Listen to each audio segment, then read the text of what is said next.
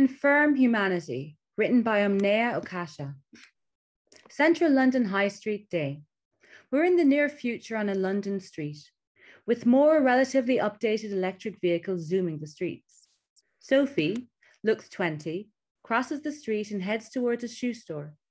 She has satin black short hair, perfect complexion, dressed in a trench coat over straight jeans, and a colourful patterned shirt with a button collar. She skips over a water puddle and enters the store. Inside, there are rows of paper-thin screens with glass-like keypads fixed on standing units for shoppers. Sophie spots an empty unit. She lays her handbag on the floor and presses on the homepage. An old lady uses the unit next to her. Sophie smiles at her. Hi. On the screen, Sophie presses on the icon, boots. Then she presses on filters. Then she chooses size, 38, color, black, style, ankle boots, and a variety of items appear. Off the screen, Sophie clicks on the boots she wants. She notices a cute guy looking at her from another row, but he shies away and turns his eyes away. Sophie smiles and returns to the screen. The boot ordering page opens, and in red it says last piece. Sophie clicks order and it says sign into your account. She types in her information when an alarm sound beeped from the unit. Sophie looks at the bold writing on the screen. Text: suspicion of robot activity. Please confirm Humanity. Sophie is puzzled, looks around the store, but there are no workers around.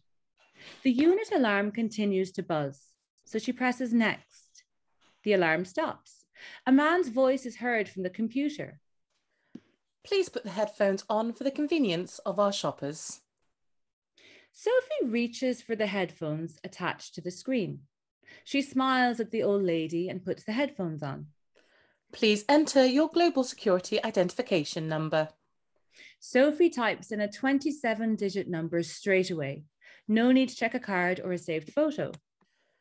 You will now be guided through a short series of sensory tests. Oh, you gotta be kidding me. Frustrated, she clicks next. Detect the shape.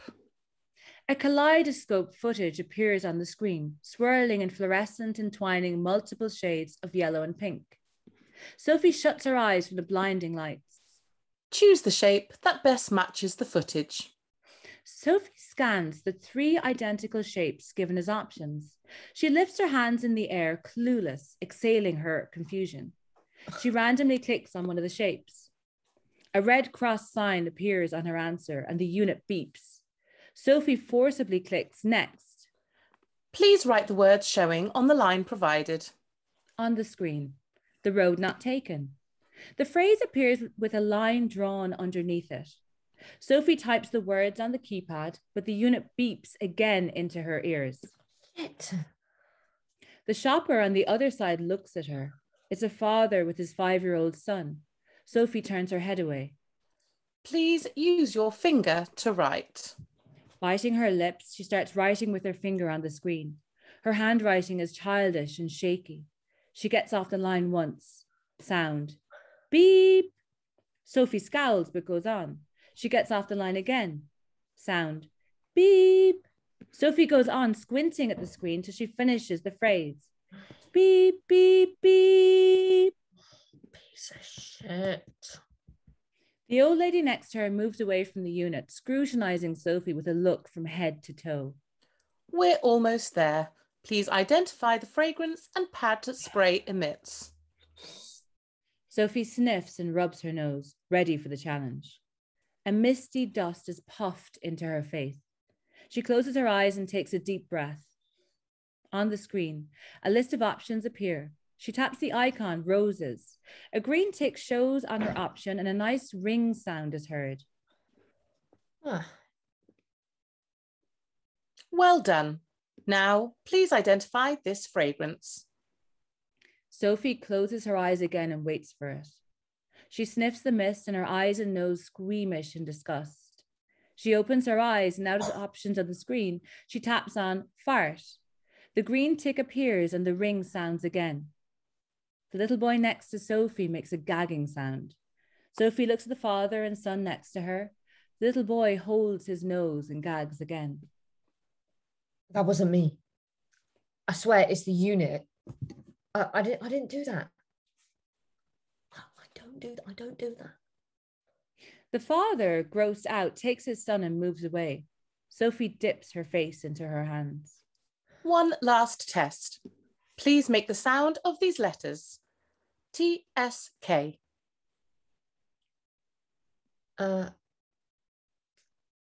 Sophie... T-S-K. T-S-K. Please make the sound of these letters together. Beep.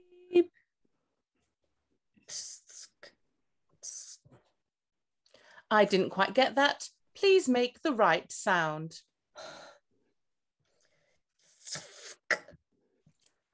Could you repeat that, please? I have a tied tongue, okay? Sophie holds onto the keypad and leans on the screen, shouting and stuttering at it.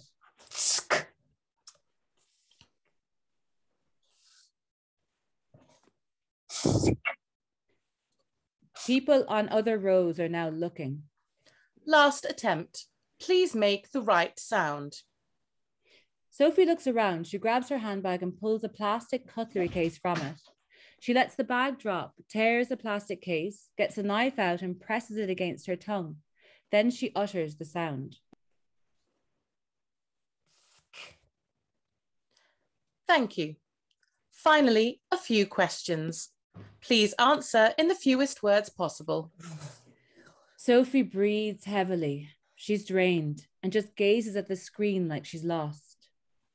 What are you like? What am I like? What kind of stupid question is that? What am I like? What are you like?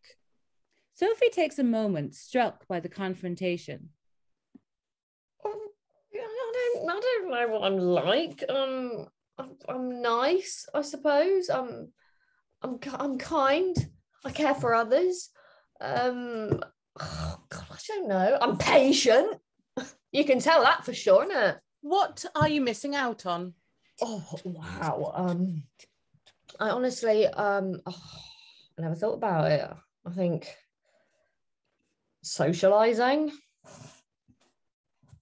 Yeah. I tend to look for people who are more like me. I guess I could start to put in some effort. And what used to be a big deal to you? Sophie stares ahead, lost in her thoughts. She opens her mouth, but takes her time to think. She's somber now. Everything. Everything's a big deal for me. Having a boyfriend, being accepted, my whole existence is still a big deal to me. It's hard. Life is hard. And then when you think, what is your purpose in life? Oh my God. I just want shoes. The cute guy from before carries a box and on his way to exit the store pauses to look at her. She doesn't see him. Test complete. Sensory results: incompetent eyesight, unsightly handwriting, efficient sense of smell, adequate enunciation. Character results: low self-esteem. Sophie gawks at the screen, taken aback by the judgment. She's offended by the streaming shunning. People pleaser, social climber. What? Horny, impressionable, with narcissistic needs for validation, shallow perception of life, and lack of purpose.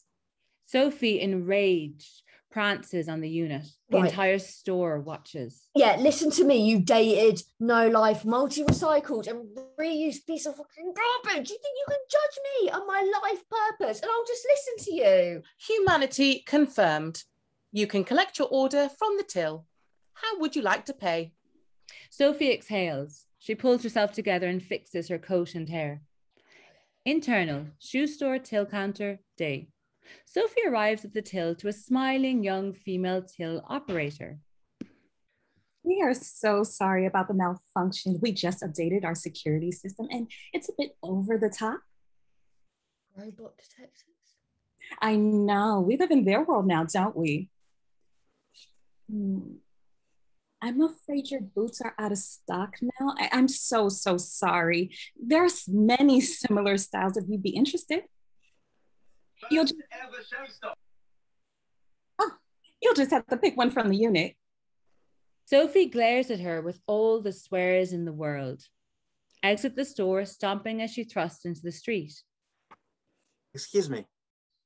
Sophie turns around to find a cute guy waiting by the gate. He approaches her, combating his shyness. Her face still carries anger.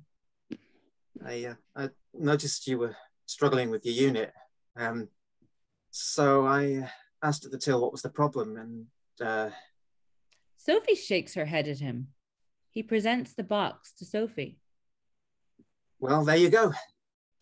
Sophie, confused, opens the box. She gasps. It's the boots she wanted. She looks back at him. Cute guy rubs his neck and smiles. Sophie smiles back at him. Tech whiz. Ta-da! Thank you. That's just thanks. No problem. I got a tied tongue too. Oh God, no. No, seriously. It was so cute. Oh God. Oh, I just want shoes. Oh my God. Well, they are great shoes. Can I have your number? Yeah. Sure. They both take their phones out and just tap their phone corners on each other. A bleep sound is heard. They smile at each other. Sophie is about to go her way when she turns back and extends her hand. I'm Sophie, by the way. Cute guy steps forward and takes her hand. I'm Ben. Cute guy shakes with an electric current through him. Sophie, shocked, looks at the ground. He stepped in the water puddle. She lets go of his hand. Cute guy drops to the floor. Sophie looks at her hand. A twitching electric wire protrudes out of her hand. She rubs her fingers on her palm and the skin fuses instantly. She looks around anxiously. A homeless man across the street stares at her. Sophie runs. The end.